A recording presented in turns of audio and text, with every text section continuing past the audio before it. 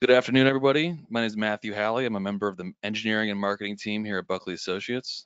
Before we start the webinar, I just want to say thank you to everybody participating today. We really appreciate your time you're taking out of your day to learn with us. It means a lot to us here at Buckley, as a lot of effort goes into planning these webinars. So we're really happy to see the value and the services we're bringing to the engineering and contractor community here in the Northeast.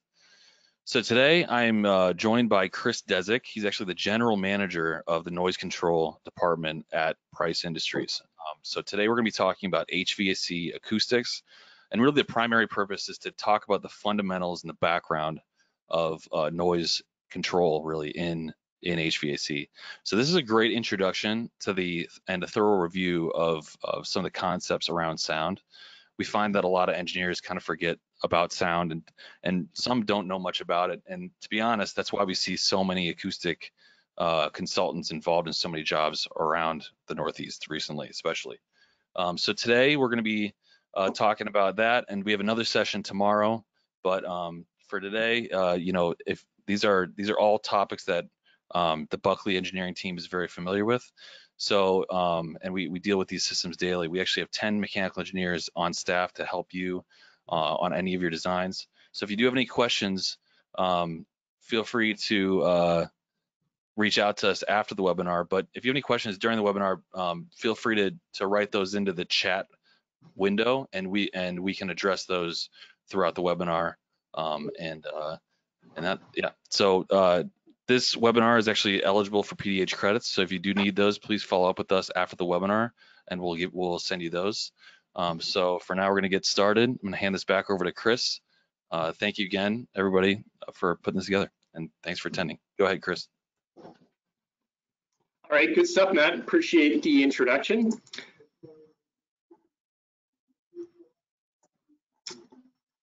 Just going to turn my webcam on here to introduce myself at the beginning. And again, we appreciate your attendance in today's session. My name is Chris Desick. I'm the GM of Noise Control here at Price Industries. And a little bit of an introduction and background on myself. I'm the GM at Price Industries under our noise control group, so primarily focused on HVAC acoustics and noise control products and methods on ways to mitigate sound and problems within commercial buildings. I've been with Price since 2007 and always in the noise control group, working in the design and engineering application groups, as well as product development on lab testing and development of different solutions around noise control problems. Today's session is really going to be a good overview on HVAC acoustics, as we call it, and it's something that we see commonly misunderstood. When we're talking of sound in general and acoustics, it's often forgotten about or sort of assumed it'll be okay. And this presentation is really going to go through a lot of the details around HVAC acoustics and what you need to know to make sure that you're looking at things properly. We're also going to review the concepts and different criteria that are used when referring to HVAC acoustics, different methods of rating and understanding the qualifications necessary, things like RC, NC, DBA. These are often misunderstood, and we'll try and provide a really clear, concise synopsis on what these entail. And then finally, we're going to go through a lot of the different features and benefits of noise control products, such as silencers and acoustic panels, the different qualifying performance that these products can provide, as well as looking at a product known as a quiet terminal unit and why those can be very beneficial in this industry. The agenda for today's session is going to include these 5 different sections, starting with the fundamentals of HVAC acoustics, going through all the different details and qualifications again for noise. We're going to look at the design criteria, how we rate and qualify different performance metrics. We're going to talk through silencers and acoustic panels, what they are, how they can be utilized, and we're going to briefly touch on acoustic analysis at the end of today's session. Tomorrow, there's another follow-up session to this one on acoustic analysis in general. We're going to look a little bit more in detail on the concept of acoustic analysis, including a tool that can be leveraged and utilized for doing this in great detail. We also have some time at the end of today's session to answer any questions that may come up. I also encourage you to ask questions throughout the session. If something isn't clear or you want a clarification on something, you can use the chat function to submit those questions at any time. So without further ado, let's actually jump in here and begin with the fundamentals of HVAC acoustics. One of the first things I like to start with when talking about sound and noise control in general is really the importance of this topic. These are a few quotes that have come across over the years that really explain and show the importance of sound and acoustics in any sort of commercial building environment. The first is that patients complain about noise 2 times more often than anything else in a hospital, including the food. And this is something in healthcare and in critical environment applications. Sound can be a big problem for people recovering and trying to rest and relax, as well as the doctors and workers within these facilities trying to be able to communicate and listen and work properly. And in healthcare, there's often a lot of hard surfaces, tile floors.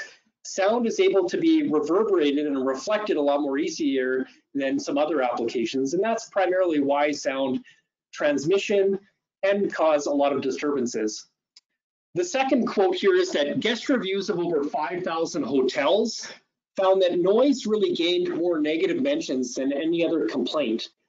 And in today's world, with all the digital reviews and Yelp and Google reviews, people really hold the customer's experience highly in these type of environments. And when there's negative mentions and reviews to these type of facilities, like multi-resident hotels or places that people go to, it can really affect their ability to draw in clients and perform their business.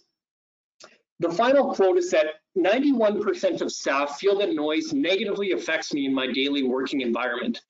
And this is a bit of a generic statement across staff in a working environment, but in general, sound can be a very negative part of your environment. If you're working in a private office or in a factory, a warehouse, loud sound can distract and affect you negatively in the way that you can be able to perceive, hear, relax, and work efficiently. And it's something that really can cause great disturbances. When we talk of noise in the most simplest sense, we typically define it as really any unwanted or excessive sound.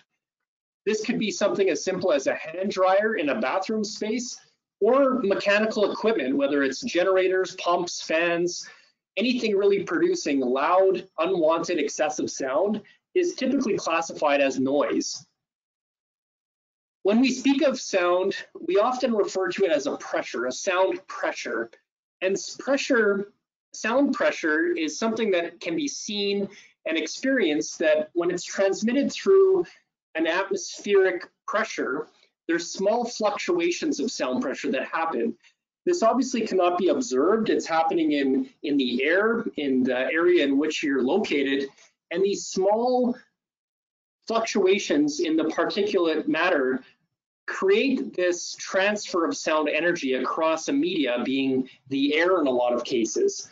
And as the pressure fluctuation happens and sound transmission and travel experiences across a distance, this is how sound will move from a source to a receiver across a medium.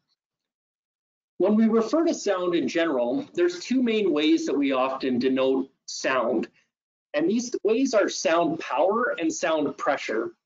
Sound power most commonly is denoted with an LW, and this is referring to the amount of sound energy that a source would have.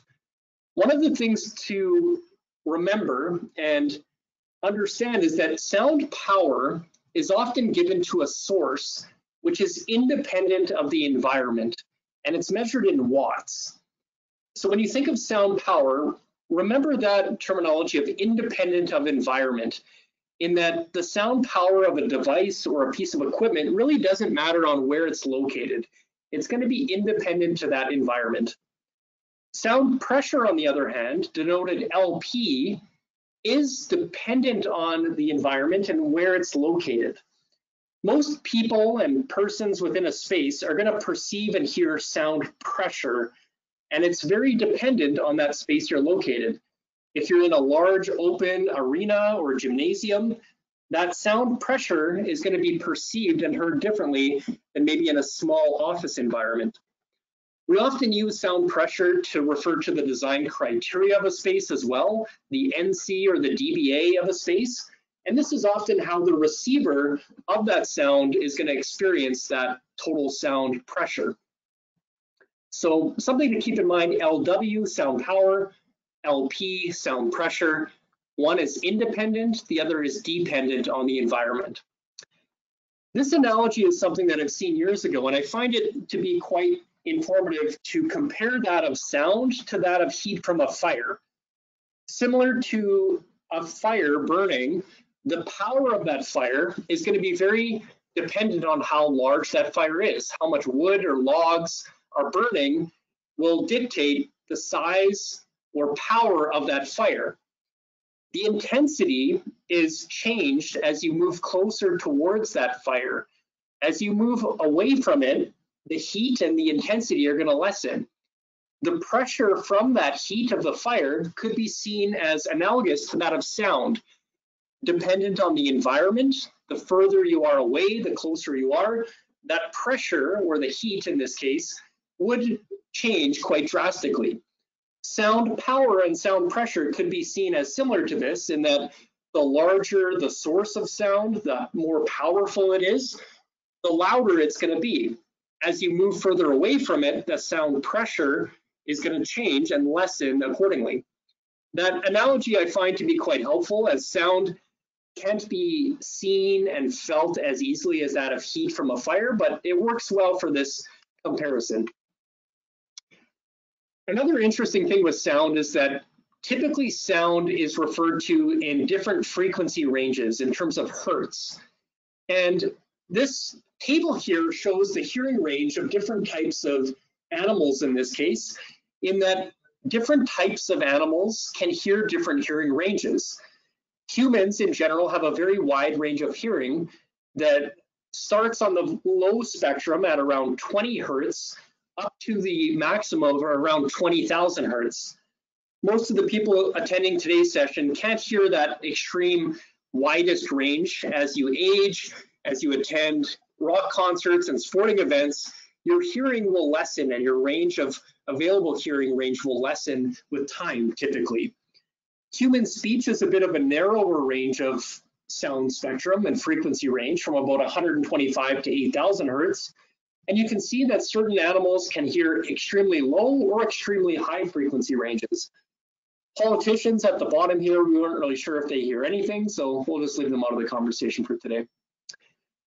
When we're looking at frequency ranges and low frequency versus high frequency, low frequency we typically denote as something like a 63 or 125 hertz frequency range. When we refer to that frequency, we often also look at the wavelength of that frequency. The wavelength is a relatively simple formula in that it's the speed of sound over the frequency. The lower the frequency, the longer the wavelength. And what you'll see here is that for something like 250 hertz, the wavelength of that frequency would actually be a 9-foot wavelength, a very long, swooping, gradual wavelength. As the frequency range increases and you move up to a higher frequency range, something like an 8,000 hertz, for example, the wavelength now is very short. It's 1.7 inches in this case here. And what that means is that low frequency sounds travel with long wavelengths and high frequency sounds travel with a very short wavelength. And it's something that's important to understand when looking at things like noise control. In general, lower frequency sounds are harder to mitigate, harder to block, harder to attenuate. Higher frequency sounds, being very short wavelengths, are often easier to deal with, easier to attenuate. Again, looking at the spectrum of sound, low frequency, often denoted as a rumble type noise in that low 63, even 31.5 hertz octave bands. Neutral sounding spectrum would be in that 125 to about 500 hertz, and a high frequency sound would be in that 1000 hertz and above, typically sounding like a hiss type noise, something that could be distracting or disturbing depending on the environment. When we look at HVAC system components, this graph shows a nice categorization of different common products. Typically, in the higher frequency spectrums, you have things like diffusers and dampers that are going to have a higher velocity of air and a higher sound spectrum associated with them, creating that hiss type noise. As you move down in the sound spectrum to things like chillers and air moving devices like terminal units and even fans and pumps, you can see that that sound spectrum is drastically different than that of a diffuser, the low frequency rumble type noise I mentioned earlier. And this is something that's good to know and understand, as if you're dealing with a sound issue and say you walk into a space and you hear a hiss noise, you can categorize and often diagnose what it may be caused by a little easier by narrowing and understanding that frequency range, or even just listening to it to understand what may be problematic in that scenario. We often also use the decibel scale to refer to sound and sound spectrum. On the low end of the decibel scale, there's things like whispering and quiet occupied spaces when you're talking of 10, 20, 30 decibels. And as you move into more practical environments like commercial buildings and offices and residential areas, and even louder into maybe exposure to music or industrial type noise, the sound spectrum varies quite drastically from low to high decibel ranges. In general, humans are quite sensitive to loud sound sources, and if you're exposed to a large amount of sound or a high decibel range for a long period of time, it's highly recommended that you wear hearing protection. Anywhere over about 75, 80 decibels, hearing protection is greatly recommended to prevent any sort of long-term hearing loss to the individual exposed to that area. We often use decibels to refer to sources as well, in that if you have a piece of mechanical equipment, there'll be a decibel amount categorized or qualified for that unit. In general, something like 90 dB could be used to refer to that of a fan. If you have multiple fans, you can often have multiple sound sources with different criteria or ratings associated with them. In this case, 2 fans, both at 90 decibels. If you were going to have these operating in the same general area or in series with each other, what would the total be of the addition of these two? 90 plus 90 in this case would often obviously yield 180, right? Very, very loud. Well, thankfully, that's not the case, in that decibels are actually added logarithmically, in that when you have 2 sound sources added together that are identical, 90 plus 90, it would actually yield 93 decibels. If you push this a bit further along and go 90 plus 90 plus 90 plus 90, this would actually yield 96 decibels due to the logarithmic addition scale. To break it down a little bit further, again, 90 plus 90 is 93, and then 93 plus 93 would yield that 96. What's happening here is that you're taking a base 10 log addition of those individual sound sources, or the noise level of those sources. It's a relatively simple calculation that you can do if you have multiple sound sources added together. Something like this here, showing the mathematics behind it, that 10 times the base 10 log of 90 plus 90 plus 90 plus 90 would actually yield 96 decibels. And this is something that's often misconstrued or maybe not fully understood, but it's something that can be used for taking a general calculation of multiple sound sources operating in close proximity to each other. This graphical representation is actually handy to look at when you're adding 2 sound sources together that may or may not be identical.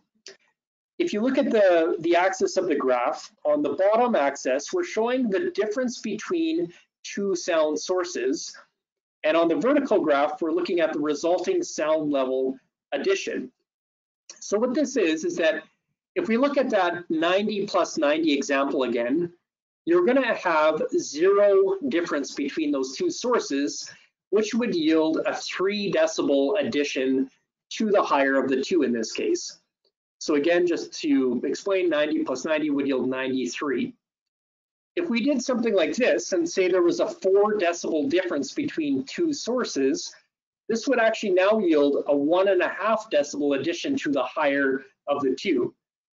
For example, 80 plus 76, if you had a 4 decibel difference, in this case 76 is 4 less than 80, you would actually add 1.5 decibels to that higher of the two, which would be 80, yielding 81.5. As you move further away between sound sources, up to around 10 decibels between the two, what you'll see is that the addition that is added, the resulting sound level addition, is quite minimal. Having something like 80 added to 70 decibels, it actually yields an 80.4 decibel addition, a minor increase from that 80 decibel higher of the two sources.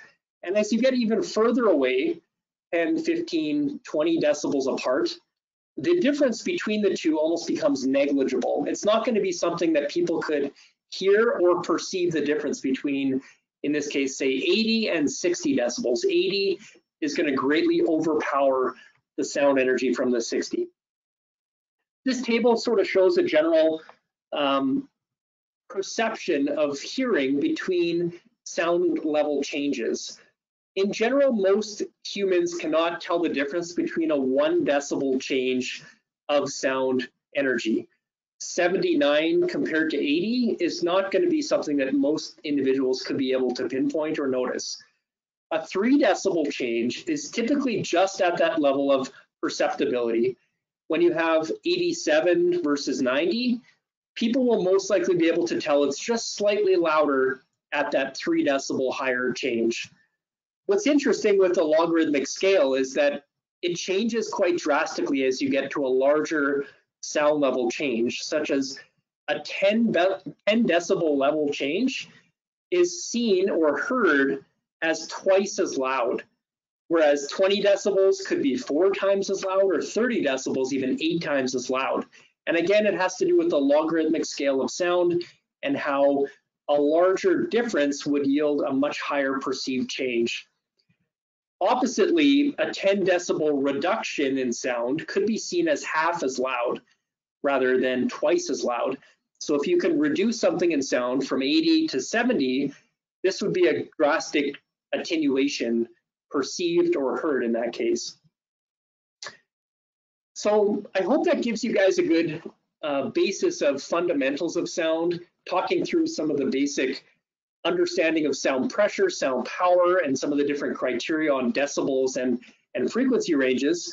Let's now turn into our design criteria conversation and look a little bit closer at how we refer to sound.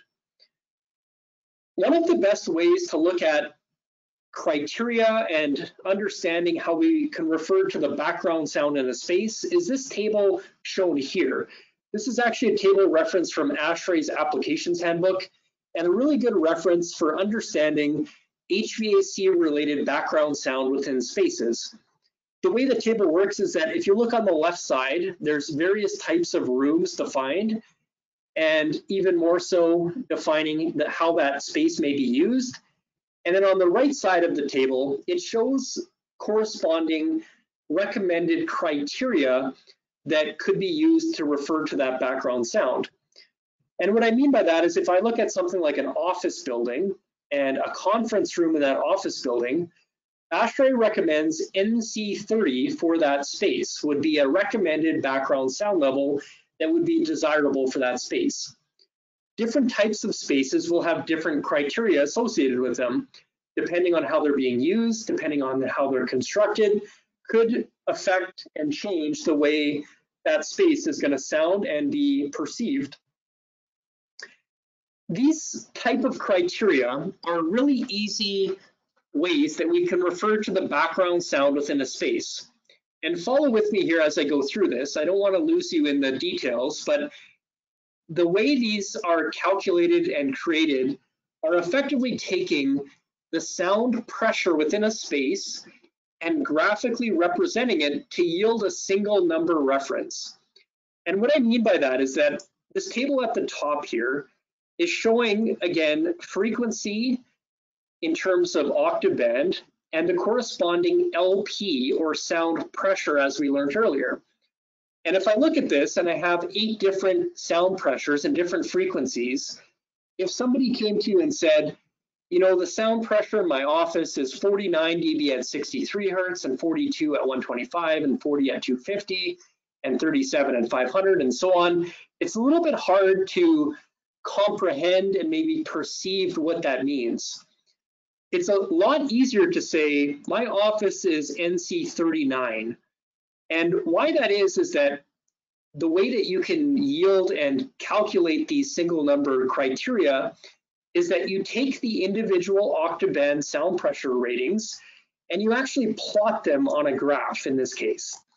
The NC graph is taking the individual sound pressures across a standardized list of curves, and the highest curve that's crossed on that chart would yield your NC criteria, in this case NC 39. It's a little bit hard to see the actual numbers and the curvature of these graphs, but I'll show it clear in the next couple slides here. And that's really what these are. NC, RC, and dBA are weightings and criterias of different ways that you can refer to the background sound within a space. Taking the sound pressure in a space and plotting it against a series of graphs or weightings to understand what that space will sound like. A very handy reference to use for this purpose. NC, or known as noise criteria, is one of the most commonly used in HVAC as a manufacturer, and in general for ASHRAE, looking at guidelines and criteria. NC is a really nice way to refer to the background sound in a space. It was developed in the late 1950s, and really it's a way that you can categorize and qualify 8 different octobands with a single number. You'll often see this for a rating as well for things like terminal units and diffusers, and referring to the background space using NC is a very common, easy way to get an understanding of what that space will sound like, if it's acceptable or not, if it's going to sound appropriate for the desirable usage.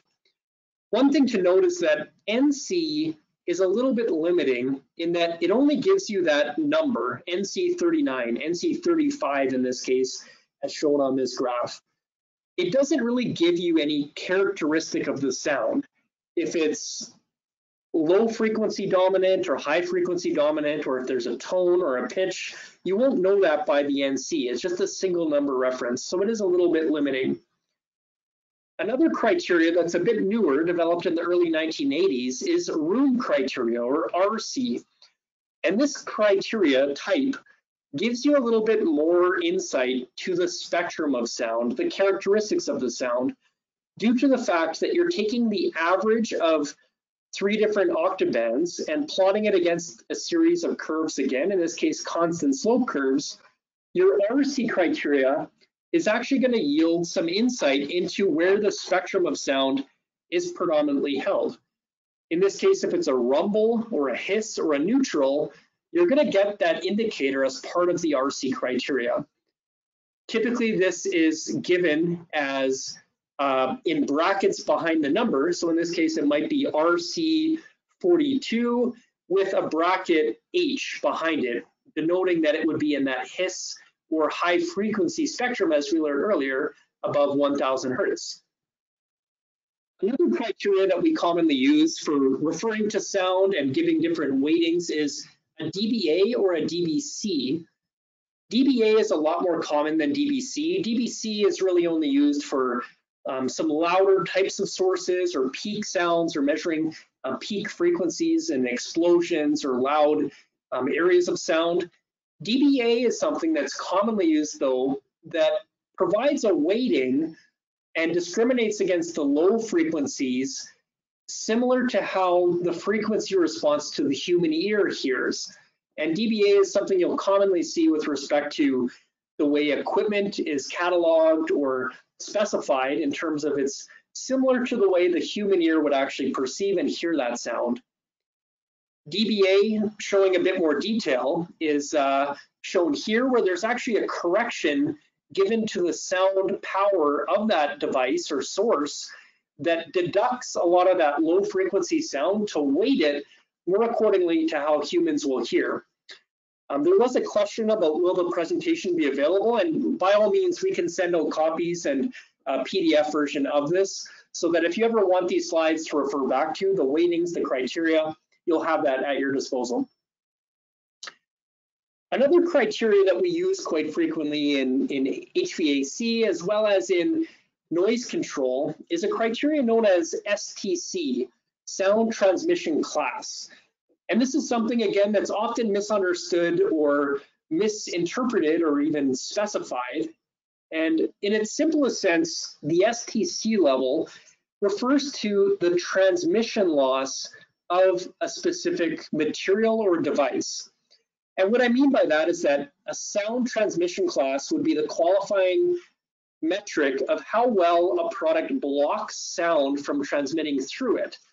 You'll often see STC levels given to things like wall construction, windows, doors, even ceiling tiles and things like that, but also noise control products like acoustic enclosures or barriers or panels can have an STC criteria associated with them. Wall constructions will often have different STC criteria depending on their effectiveness of blocking sound. Typically, the higher the STC value, the more sound transmission a product would have. In this case here, as there's more layers and thickness and mass of a wall system, the higher the STC value. The higher the STC, the more transmission loss would be present.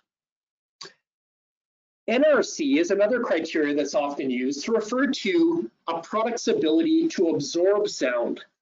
And this is a good way to look at the difference between blocking versus absorbing sound energy.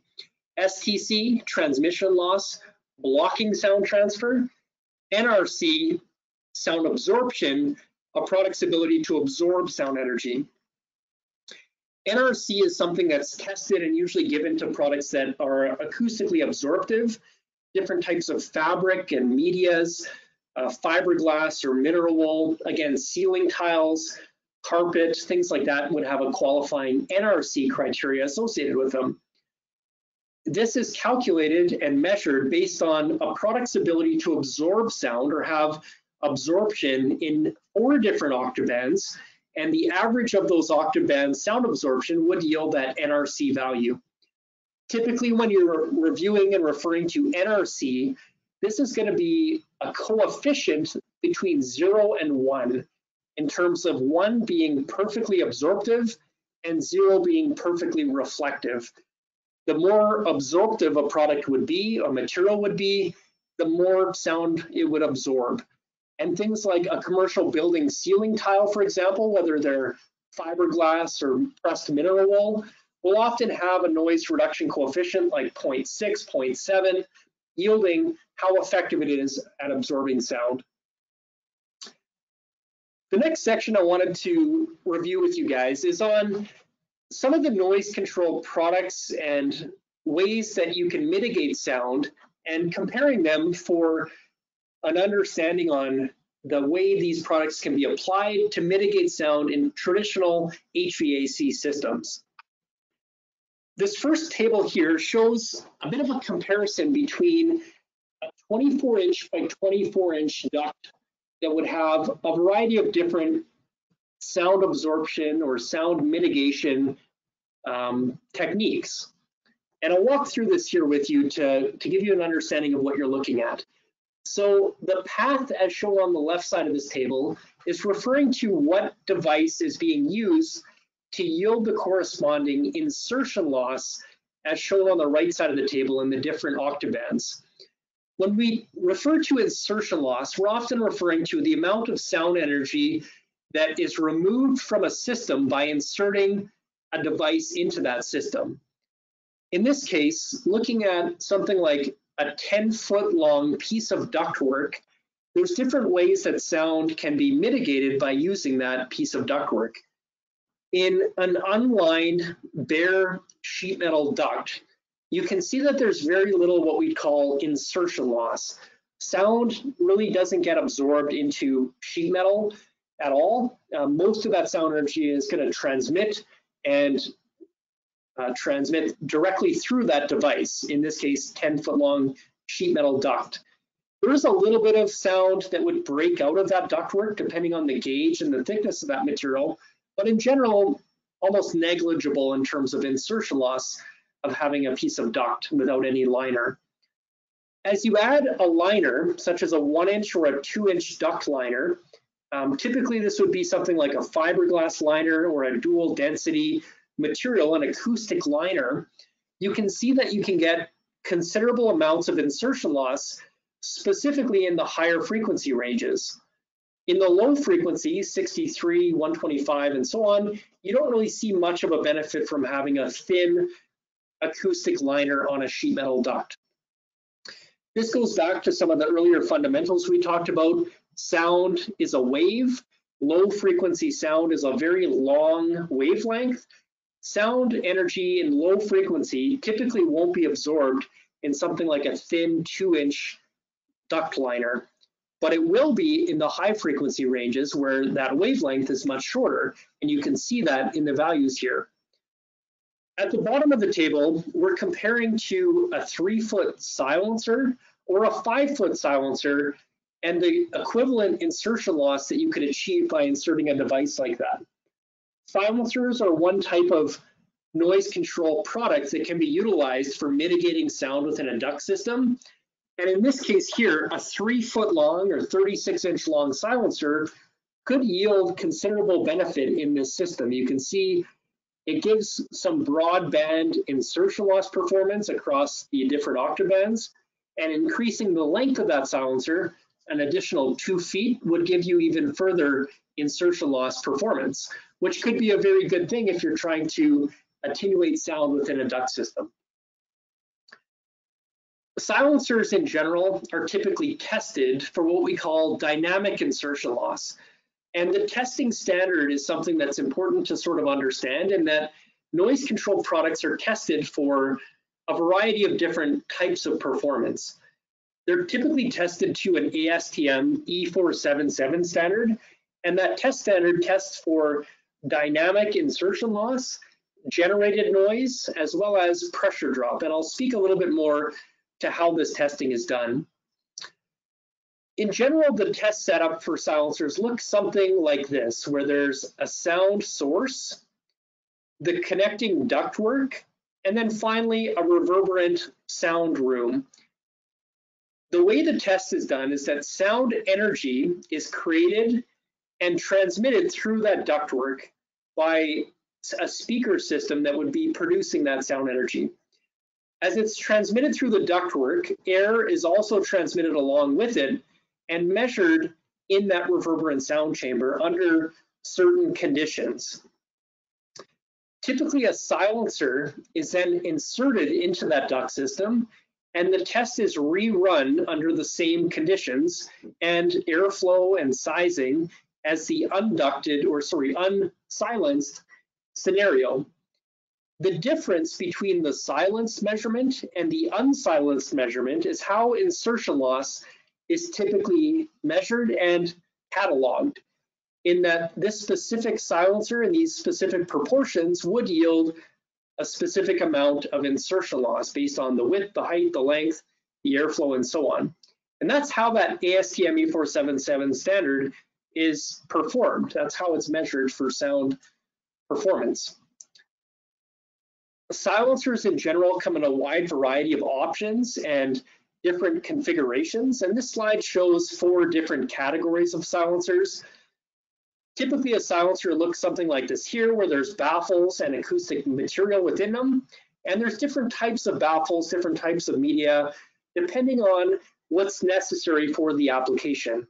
In labs and in hospitals and in critical environments, you may have to use something called a packless silencer, but in other applications, a traditional absorptive silencer is the most practical, appropriate usage for that space.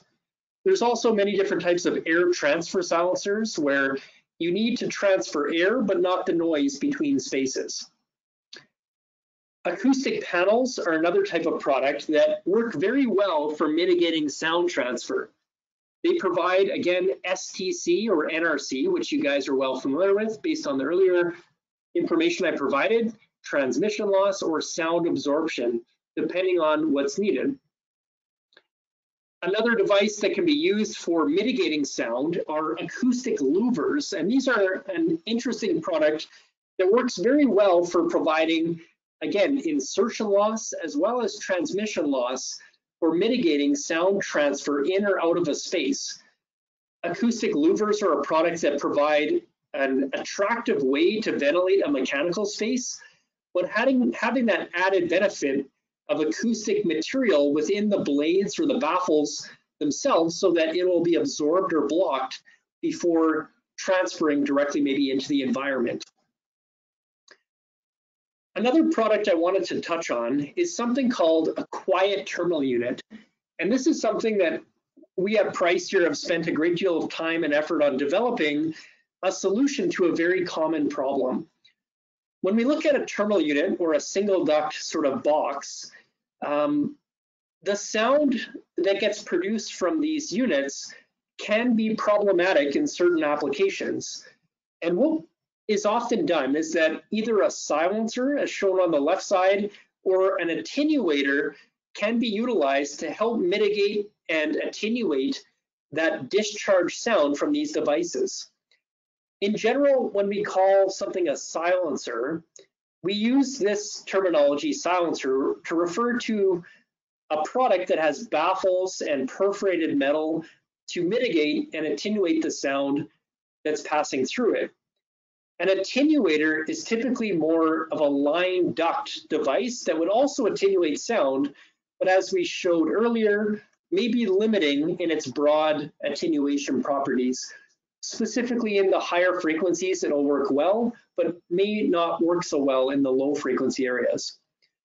What's been done is that work and development on developing a quiet terminal unit that leverages a sound attenuator or silencer can be leveraged to provide a very quiet air moving device in that the sound that's discharged from these units can be mitigated through the integrated assembly of this device. What I mean by that is that terminal units are typically tested to a standard ASHRAE 130. Silencers are typically tested to a different standard, the ASTM E477, as I showed earlier. What happens is that if there's two different devices tested to two different standards and potentially from two different manufacturers, the performance that's yielded by doing this could be unpredictable. And through testing and through development, what we've seen is that silencers perform very well to that ASTM standard, but when close coupled with a terminal unit improperly, the performance of that unit can be lessened. And this graph here shows the insertion loss compared to the distance between the ASTM standard of the silencer being tested standalone without an air moving device in front of it. And as you move closer to it, how the performance of that silencer degrades and lessens due to the inlet conditions and flow characteristics of that combination of the two devices. And as we started researching and developing this is something that was quite enlightening to us to find, in that we wanted these products to perform ideally under conditions that they would be seen, in that this length between the two devices would be minimized, and we would expect the insertion loss to be high to provide a very quiet air moving device. And through this research, what we decided to do, and what is often done in these quiet terminal units, is that rather than testing the silencer to the ASTM standard, combine it with the terminal unit and test it and even rate it to the AHRI 880 standard and test it to ASHRAE 130 as a combined assembly, terminal unit, silencer, combined assembly that is tested and rated accordingly. The good thing with doing this is that the performance can be optimized in that the damper positioning of the terminal unit, the baffle geometry of the silencer are tested as an assembly so that overall it works as expected. There's no more unpredictability in doing this. And you really get three main benefits by doing that. Improved inlet conditions, in that the silencer's inlet is optimized to match the damper sizing and positioning of the terminal unit. The silencer is sized appropriately to match, again, the geometry. And the overall pressure drop of the system is minimized by knowing exactly what the conditions through it are going to be. And we've done this on many products that we've developed to really optimize the overall performance and geometry and science behind how these operate and how you can develop a very quiet air moving device that is tested and rated as an assembly to meet the qualifying performance metrics. The last section I wanted to touch on today is sort of a precursor to the following session on acoustic analysis and silencer selection, and it has to do with acoustic analysis. Acoustic analysis is sort of a concept and a topic that we see a lot in the HVAC industry. And what it is essentially that there's many different types of acoustic environments that are present in commercial buildings. This slide shows 6 examples of different types of acoustic environment: healthcare and hospital operating room spaces, teaching and classroom spaces, rest and recovery spaces, private and boardroom type spaces, as well as theatrical in entertainment type spaces. And all of the different types of environments will differ depending again on the desired usage as well as the materials that are present. Some may have a higher range of acceptability from an NC standpoint or a DBA standpoint. Others may have very strict qualifying metrics and criteria that need to be met. There's also many different types of outdoor acoustic environments I don't show here, but often there's bylaws or legislation around what may be deemed acceptable at a property line or at an outdoor area at certain times of the day or night that needs to be met. We look at these different types of environments and criteria, and we sort of refer to them as either dead or live, depending on their materials and goals from an acoustic standpoint.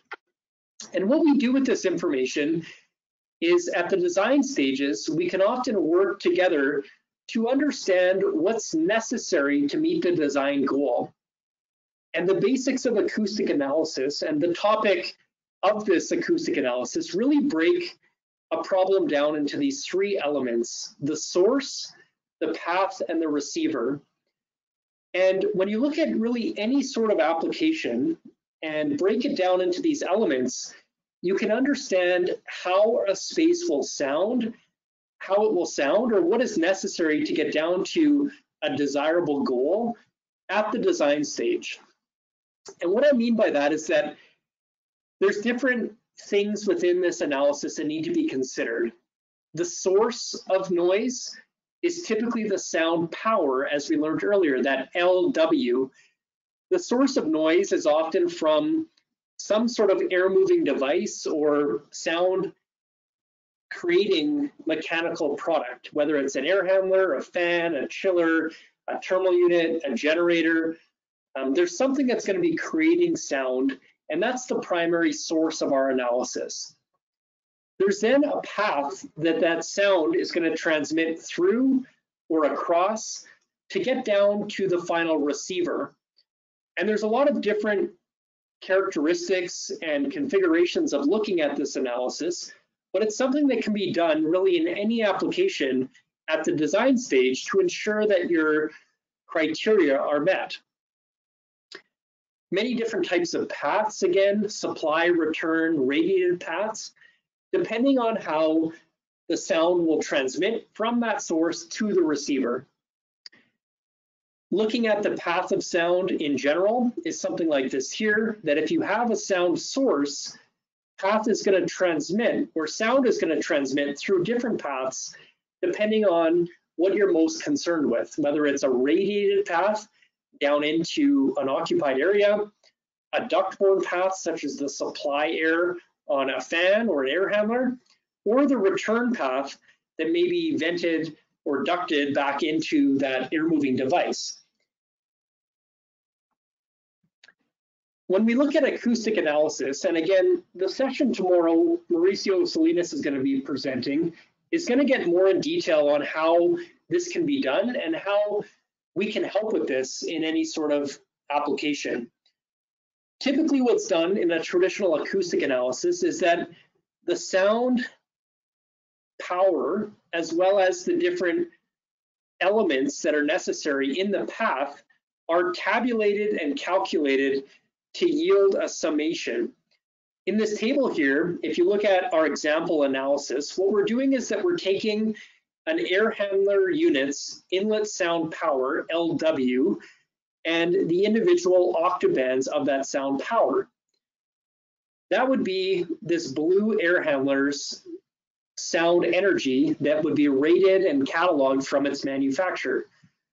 From that information, you typically deduct the path elements to get down to the summation of what we'd estimate the sound level in that space to be. And we can do this really for any type of sound path, whether it's indoor, outdoor, very simplistic or very complex. You can model acoustically what a sound path would look like and what we would estimate the summation of sound pressure in a space to be. Once we've done that, it's quite useful to understand if this is deemed either acceptable or not based on how that space is going to be used. In this case, if we took that estimated sound pressure level and we plotted it on an NC chart, as we learned earlier, what you would do is you would check to see if that estimated sound level meets the criteria or not, and determine how much insertion loss may be necessary, in this case, to get down to a desirable level. So in this case, the blue dots on the graph that we've plotted would be our estimated sound level, and the vertical orange bar here is how much sound needs to be reduced to get down to that NC40 curve. What we call that is insertion loss, in that you would require this much insertion loss to get down to that NC40 criteria. I went through this pretty quickly in terms of how you set up and analyze and look at the data behind an acoustic analysis, but we have an entire webinar on this scheduled for tomorrow on how this can be done and using the Price acoustic analysis tool to be able to do it very easy and accurately. When we look at acoustic analysis in general and sound transmission, it's something that can be done in a variety of different manners.